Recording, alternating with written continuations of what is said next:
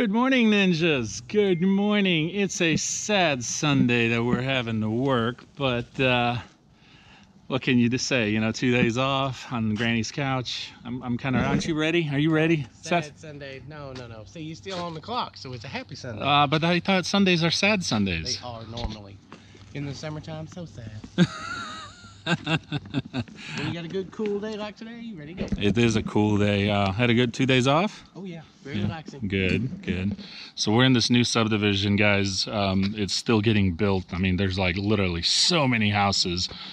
But I am the only lawn care company in the neighborhood that I've seen. So I'm hoping as these houses continue to finish up, we might pick up some more clients here. And they're all like cookie cutter boxes and homes, so yards, so to say.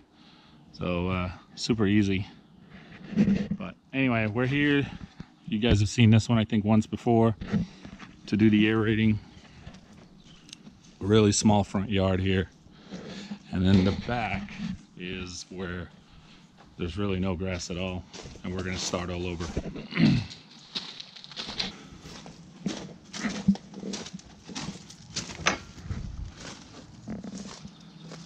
See what I mean? This is all new development, ninjas, so it's a lot of these yards are like this. So what we're gonna do is we're gonna aerate. A bunch of dogs inside. We're gonna aerate, we're gonna seed, and put down straw. And straw is really good, especially, really period, but especially when you've got a backyard or front yard, whatever, that like has no grass like that and it's like starting all over, because it helps with the cold, the frost. It also helps with birds not picking up the seed, and it keeps things warm down in the holes once you aerate. It's just, straw is really good for grass growth. So, but here we are. I'm gonna go ahead and knock out this front. I'm not gonna record in the front because it's so small. I'll be done in no time, but I might set up a camera in the back. We'll see. But there's Sass. And we'll do it till about right there, and then we'll head to the back. So we'll see you back there.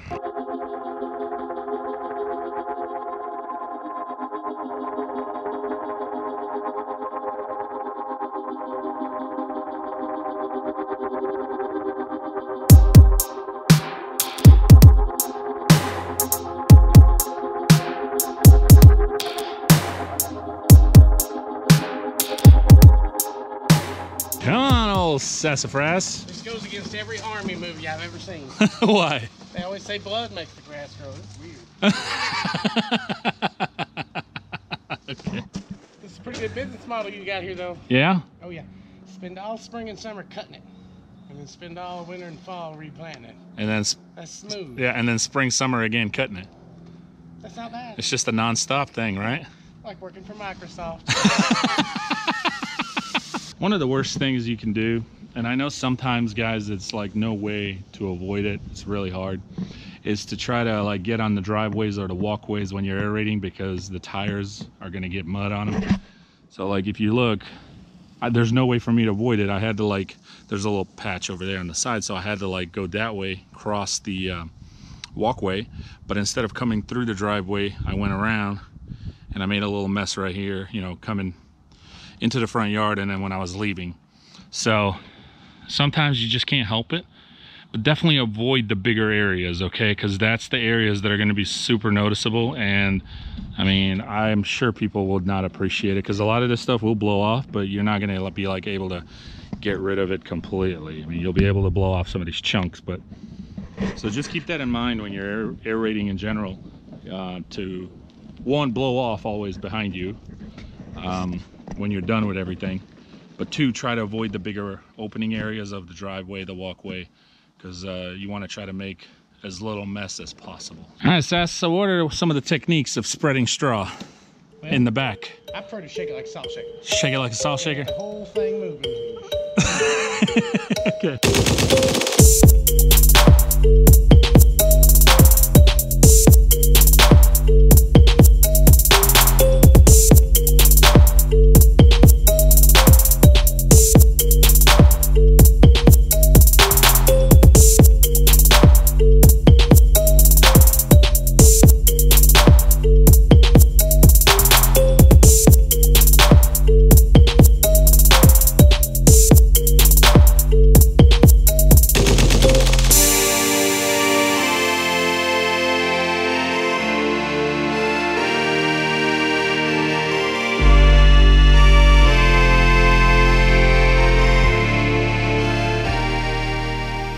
There you have it, ninjas.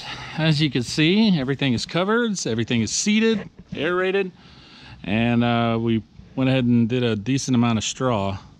I kept telling Sassy, definitely don't, what you don't want to do is put too much in one spot where it's too thick, but you definitely want to cover the whole area. So that's what we did. He's just touching up with the little straw that's left in the front. We're gonna blow everything off, the patio, the walkway, the driveway, and we're out of here. So, all right, we'll see you at the next one.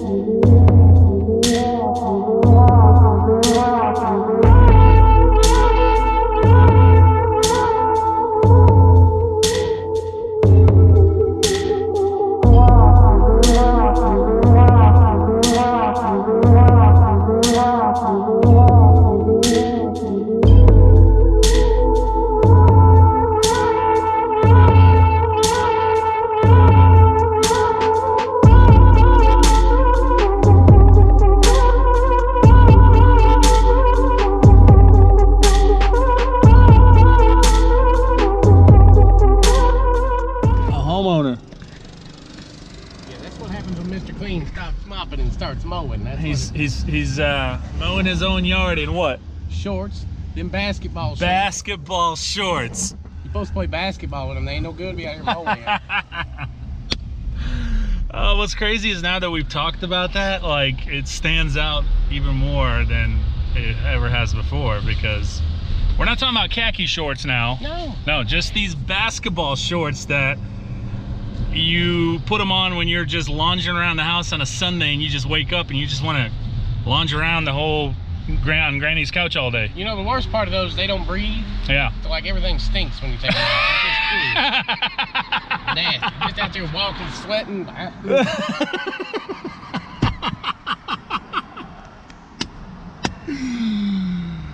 Besides khaki shorts, ninjas, if you're just wondering my opinion, wear jeans. You see a fat guy in a hoodie, you don't need shorts on anyway, you're getting pneumonia. Doing a bunch of seeding and aerating on a Sunday since this rain messed everything up for Friday and Saturday. So I had you in mind and I wanted to check and see if that's something you'd be interested in again this fall. What was that? I didn't hear you. Okay, yeah, I'll go ahead and get it scheduled. And I think we did the aerating, the seeding, the fertilizing, and the liming, the whole shebang for 400 bucks. Yep. Okay. Awesome. Thank you, Janet. Appreciate you. Bye-bye. You too. Bye.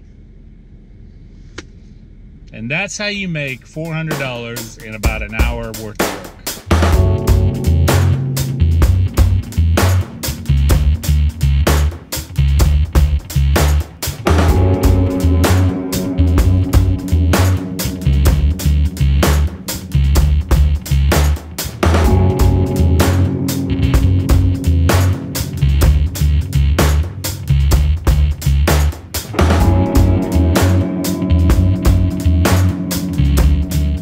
You know that we do the aerating and all the seeding every fall and spring? Yep. So I wanted to see if, yeah, if we wanted to do that again.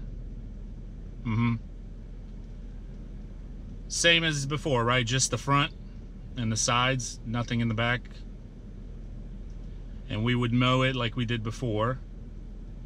Yeah, just mow it to, you know, get it cleaned up a little bit with all the leaves and stuff and mulched. And so with the mowing, aerating, seeding, fertilizing, and liming, it would be the same as last time, 600 bucks. Yep. Great. Okay. Awesome. I'll get it scheduled. I don't think I'll make it there today, but probably middle of this next week, if not into the weekend. But I can communicate with you as we get closer. Awesome. Hey, Daryl, thank you. I appreciate it. Not a problem. Thank you. Bye-bye. There you have it, ninjas. Okay? So you heard me get the $400 job, and now I got another $600 job. Like I told you, that's out an hour worth of work per each one. So there's 2 hours worth of work for $1,000. Okay?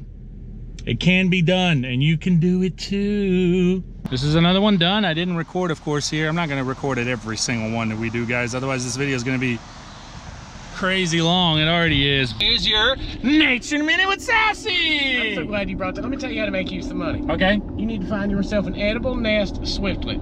Okay. What is that? Edible nest swiftlets make their nest from their own saliva after it hardens. Uh-huh. The nest itself is a delicacy, so if you can find them, they're very, very expensive. How expensive are we talking, roughly? Upwards of $1,000 a nest. Really? Oh, yeah. Where would you find one? Oh, usually China, places like that, but every now and then you get lucky. Okay. So all I'm saying is, out there somewhere, some sick man that wants to eat some bird saliva thing. Ugh. Yeah, you need to find that, get it to him, he needs it. Ugh. But why are they so expensive? Because they're rare? Or? Yeah, they're just a rare delicacy. They're hard to come by. So it's a bird? Mm-hmm. It's a bird's saliva. Yeah, just, I mean, you know. Yeah, but he's gonna eat that, so it's okay. Yeah, no. Well, thank you, Sass. What's the bird called? A swiftlet. A swiftlet. Yeah. A swiftlet, ninjas, is a bird that creates a nest with saliva. I'm kind of recapping. And nest is super expensive. Mm-hmm. Why is it expensive? Why is it so beneficial? Because like good-looking weed eater guys, they're hard to find. Okay. Thank you, Sass. No problem. All right. Well, there you have it. There's your Nature Minute with Sassy. And tomorrow is Pump Monday. Pump Monday, ninjas. You know what time it is. It's the fresh week, new week. We're going to kick tail, get all the yards done, and it's going to be, oh, it's also payday, of course. Is it? Is it? I forgot. I I should iced your hand down today. I don't want it freezing up. Okay. Hope you enjoyed today's video. I just wanted to get the Nature Minute with Sassy out the way and let him say goodbye, but I'll talk to you ninjas here very shortly. So Sass, we'll see you tomorrow. Pump Monday. Bye. So basically, ninjas, what I was trying to say to you earlier, and to conclude this video, since we are done for today, is you can make a lot of money in aerations just in itself. I always said, like, if aerating was a year-round thing, I probably wouldn't be mowing. I'd probably just mow maybe on the side. I would do nothing but aerating because it's so beneficial, and you can really make a lot of money. Okay, so for example, this video, first and foremost, is not about how much money I can make or how much money I've made, by all means. So some of the numbers I might have shared and some of the things I might share with you even right now has nothing really to do with me. I'm sharing it to kind of put you in a perspective of how much money you can make, okay? Not me. Because the money I make, whatever it is that I make, how much I made, whatever, it's not really impacting you in any shape, form, or way in your business, right? It gives you maybe an idea of what you could be making. And so that's really where I'm going with this. So it's more or less how much I can make or how much I made. The point of this is how much you can make. And you could do the same thing. You shouldn't be making less than $1,000 a day in aerating. That means line them up. If you got 3, 4, 2, 5, two or more would be preferable. But if you got more than 4 or 5, you should be making no less than $1,000 a day. You can easily make that. Anybody can do it. Anybody. And then, of course, you're not going to profit that, but you're going to profit just below that after you pay your rental fee, after you pay somebody who's helping you, whether it's an employee or a friend or whatever, or if you were just by yourself, then more money for you. Okay, so, but if you own an aerator, of course, you know, either you pay it straight out, you buy it straight out, or you make payments on it, whatever it is, then you got to deduct that and keep that in consideration as well. So my point is you can make some money, ninjas. Come on now. Gotta go, ninjas. Mama's making some bomb spicy homemade chili for dinner. I'm looking forward to that. I'm gonna upload this, get ready for Pump Monday, and we're gonna have a good week, knock out some yards and continue on with our aerations. Also got a couple of shrubbery jobs lined up. It's gonna be a good day, and I mean a good week. So guys, thanks for watching, take care, and as always,